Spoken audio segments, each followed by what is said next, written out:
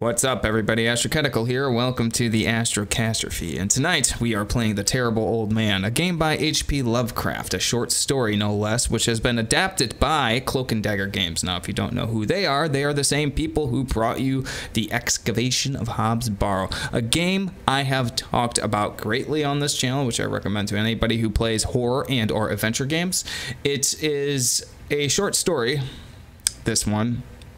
One of Lovecraft's shortest stories. I think it's literally a page long. I don't think it's any longer than that. It's one of his stories that I have not read. I'm not sure if this ties into the Kalalu mythos, and I am saying Kalalu just this one time. I don't mean to sound smug or anything. Kalulu, Kalalu, Cthulhu. The pronunciation is something I don't think we are ever gonna figure out. So I'm just throwing every enunciation I can out there when I say Cthulhu, Kalalu, Kalulu. We don't know. So it's just a plethora of names, and people tend to stick with Cthulhu for the most part. But I don't think this ties into the mythos. It might and it may not. But this is a straightforward Lovecraft story and adaptation. We're going to see real quick here. Again, I've never read the short story. I've read a lot of his work, but this is just one that I have never gotten around to. So we're going to start real quick here.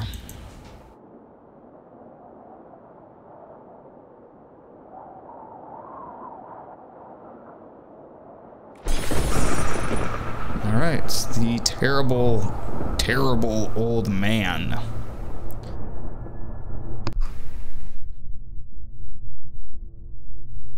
So, Angela, when are we going to blow this joint? I say we head out tomorrow. It's a few hours drive to Boston. How long we staying there for?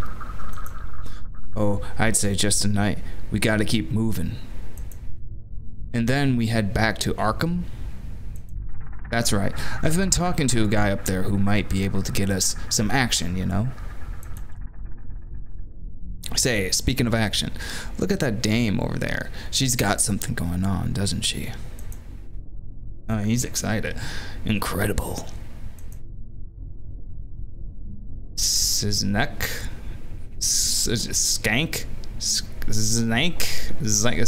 I don't know. I'm just gonna call him Skank. Skank, why don't you go over there, get your patsy ass over there and give her your best line? Maybe I will. Maybe I will. And get us some beers while you're at it. You still got some cash from the old broad the other night. Yeah, I got a few bucks left. I don't have a dime. Hell, that woman was so old she couldn't even get out of the house to spend her godforsaken dollars. Better old Manuel here spends it on a hooch then let it sit there gathering dust for another 2 years before she bites it. Damn right. Well then, get us some beers, boy. Left click to interact, right click to observe. For inventory and settings, move cursor to top of screen. I am ready.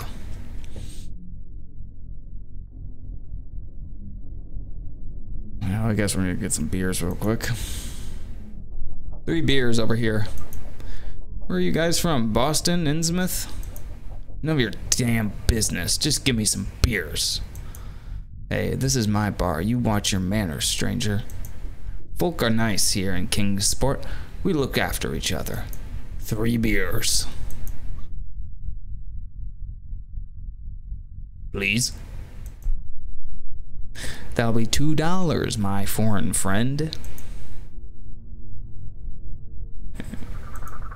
$2. $2 right here.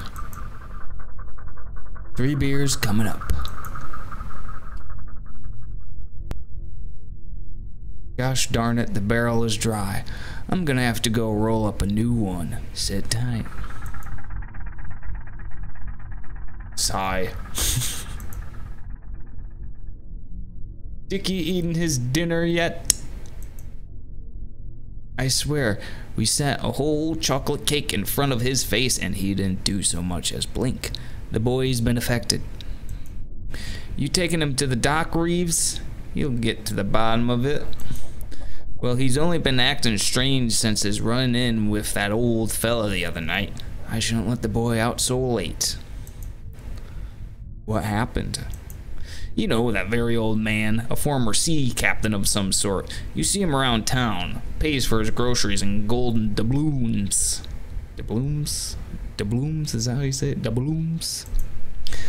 I've heard about him. Yeah. Feeble and ancient. I heard he talks to bottles he has lined up on a table inside his house. Calls them names like Spanish Joe and Master Ellis. It's as if he's speaking to his old crew.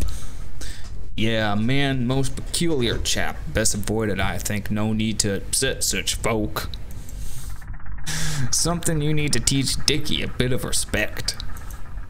And I tell you what, people are always like claiming that Lovecraft is like, I don't know, you know, like he's very stereotypical of like Southern people, you know, like if any people he is marginalizing in his stories, it is Southern people. If anybody, just look at the dialogue in this. I'm not saying it's the creators of the game.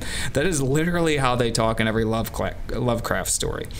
And people say so many absurd things about him. Yeah, he was a bit of a touchy guy when it came to his politics. He hated the two-party system. I've read a lot of notes by him, but like if there's anybody he fucking picks at, it's fucking Southern people. Just look at any of the inbred fucking toothless redneck fucking dialogue he gives them, and they're always doing toothless redneck fucking things like fucking their sisters. Read which story is it? God, it's that really gross one where it's one of his more famous stories. It's like there's this monster in a barn that it's like they're continuously feeding it or something, and it breaks loose and it's like fucking invisible or something like that, and its twin brother has like a hoof growing out of his fucking ass, and it's really weird. I've read it on and off, and I've watched many adaptations of it, but yeah, that's totally like this weird sister fucking sort of story, inbred sort of, you know, the sort of thing that you don't hear about when it comes to him. You know, like if there's anyone he marginalizes in his story, it is Southern people, is what I'm saying. So what happened was Dickie threw a stone at his window, you see, and the old man caught him in the act. Gave him a good talking to, I bet. Dickie won't talk about what exactly happened. Oh dear. He's a stupid boy. You go around throwing stones through old folks' windows and, well, they aren't going to be happy no matter how feeble they are. I've told him there's not leaving the house for a month apart from going to his lessons. He must be quite a scary sight for a young lad to face. Fancy that, using gold coins for currency. The man must be sitting on a fortune. Tell me about it. I heard he captained clipper ships in the East uncountable years back and brought untold treasures. Sorry about the wait. Here's your beers. Thanks. Boys, you're not gonna believe it. You got a date with that broad? He wishes.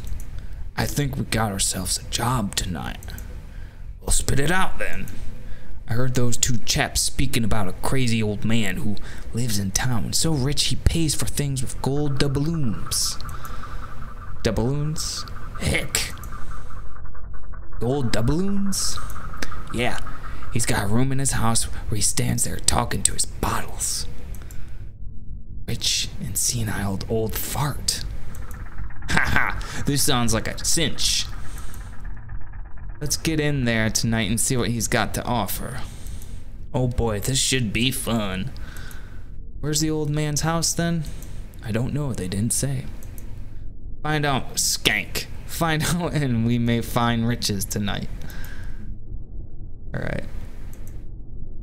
He's gonna kick our asses out the door if I start helping myself as much as I'd like to. Say, fellas, what was that you guys were saying about an old man around these parts? What is it to you, stranger?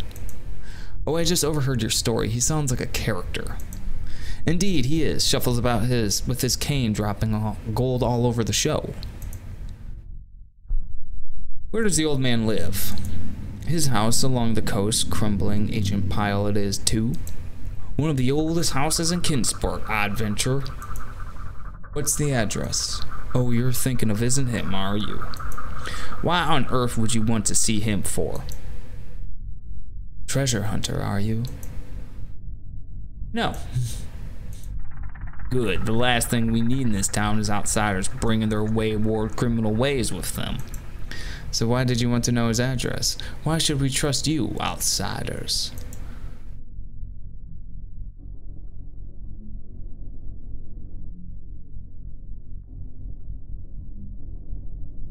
We wish to interview him for the local paper.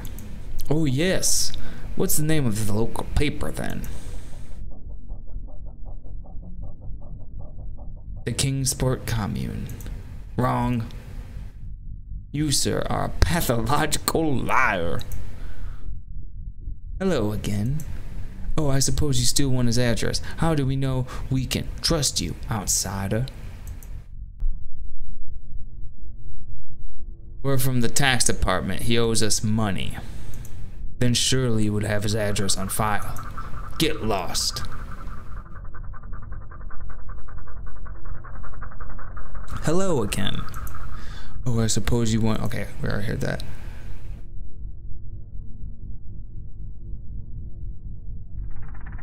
We found something that belongs to him and wish to return it.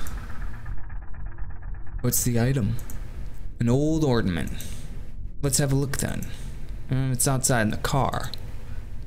Bull dust. Get out of here. Man. We're traveling salesmen. Oh yes, what are you selling? Shoes. Can we have a look at them? I need some new shoes. Sure thing, I'm wearing them right here. You're wearing your stock?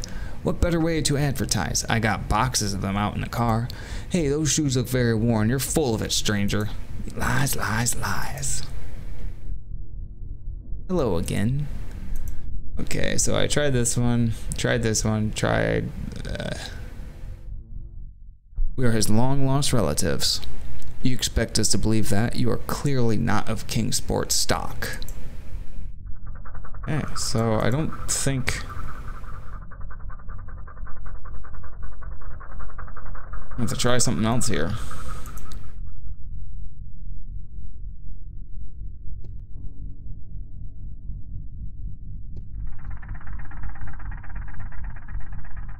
Say there, miss, can I have a word with you? Leave me alone, greaseball. Hey, hey, hey, no need for that kind of language, lady. I'm merely trying to conversate. Go conversate somewhere else, maybe to your mother. Ha! Struck out again, skank. Suit yourself.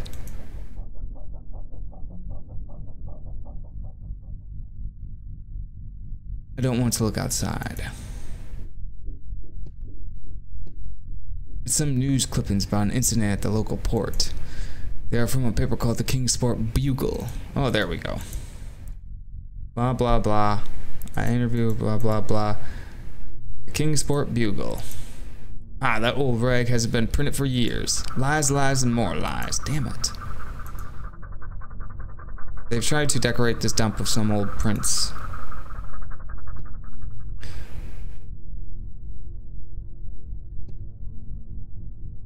Some old cards, post-it in frames.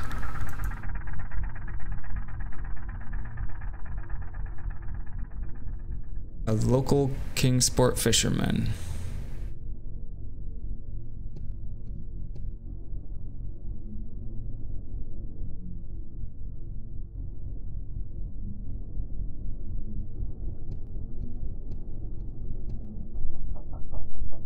I'm already dreaming of spending gold doubloons, skank. What are you gonna buy, manual? What are you going to buy, manual? A dog, one of them fancy real ones. Gonna have him, name him Jackson. You got the address yet? I'm working on it.